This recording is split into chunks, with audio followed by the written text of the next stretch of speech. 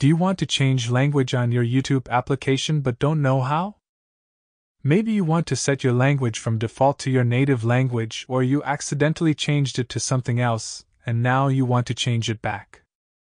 Don't worry, in this short and easy tutorial I will show you how you can do that fast and easy, so stay tuned until the end of the video to find out how. First thing that you are going to do is to open your YouTube application and tap on the option U in the bottom right corner of the screen in order to open your profile page. When your profile page opens, you need to tap on the little wheel mechanism icon in the top right corner of the screen to open your settings section. When the settings section opens, you need to tap on the option General at the top of the screen in order to go to the General section.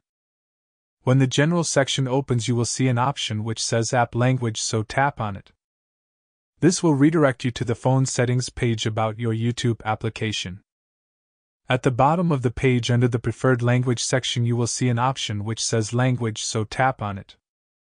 A new page with a list of all available languages will appear on your screen, and now you just need to select a language that you want.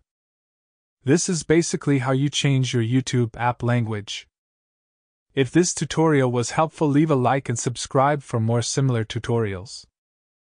Leave your questions and suggestions in the comments section down below, and I will come back to them as soon as possible. Thank you for watching and see you in the next video.